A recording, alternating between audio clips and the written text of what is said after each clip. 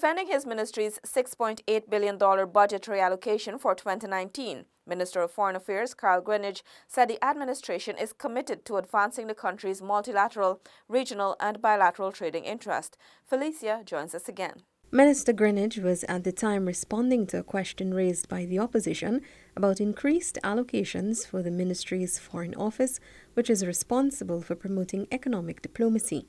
The minister explained that this increase is in keeping with an arrangement between the government and the Economic Commission for Latin America and the Caribbean, ECLAC, for working jointly on the fashioning of planned foreign trade policy, as well as a number of other services like the establishing of an exporter database, a national trade informational portal, and possibly a trade magazine.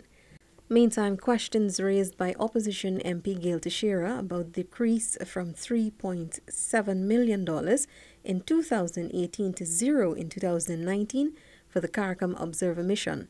The minister said this was due to an issue at the CARICOM level. Participation in the Observer Missions is a function of two things. One is the elections themselves that have been called, and two, those for which CARICOM has agreed they'll participate.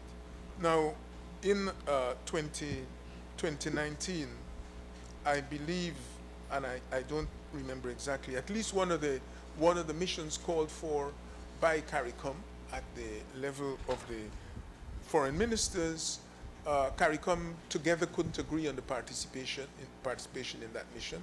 So a limited number of countries participated, and as regards the other elections, I think we were perhaps unable to provide the types of skills that were needed for that team.